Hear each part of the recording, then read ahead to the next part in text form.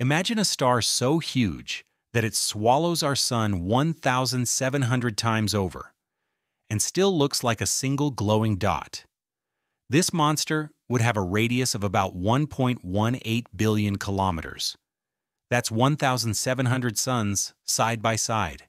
Its surface area would be roughly 2.89 million times the sun's, and its volume about 4.913 billion times larger.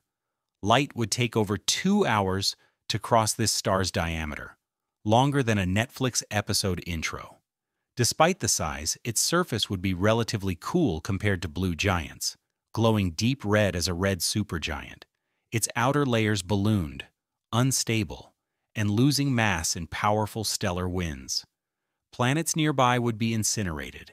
The star's life ends in a dramatic core collapse, possibly a spectacular supernova. Want more cosmic mind blowers? Subscribe now for deep space shorts.